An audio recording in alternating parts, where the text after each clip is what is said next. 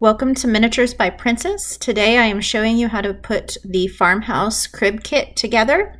First you take the overlay and put some wood glue on it, and then put it to the back and clamp that all together so that it will dry nice and flat and perfectly square. You can always tap it on one side on your surface. These are the crib adjustments. Only put 2 on each side, whether you want it on the bottom, you want your crib low, or you want it high. So if you want it low, put them on the bottom. If you want it high, put them on the top. Here I'm gluing those onto the back. You're only going to need, like I said, just one set of the a crib adjustment, because if you put in all of them, you won't be able to get your crib bottom in. So again, just 2. And then you're putting on the crib front. Again, just small dabs of glue on the pieces that will adhere. I'm using a gluing jig. I love my gluing jig. You can do this with tape, but I liked my magnets and my gluing jig.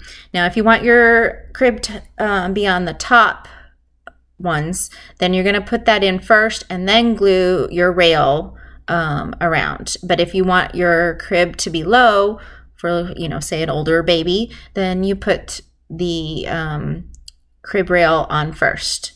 Next, you're going to take some fabric glue and you're going to fold over the mattress so that it is a double layer. Here I'm gluing this in place. You're just going to wrap this like a package. It doesn't have to be perfect. Just glue as you go. Instead of using tape, you're using glue to make a package wrap.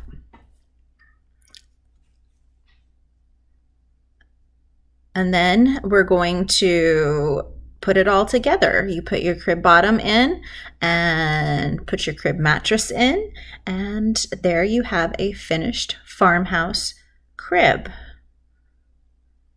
Again, follow me on TikTok, Miniatures by Princess, or Facebook, Miniatures by Princess, Instagram, Miniatures by Princess, and here, right on YouTube.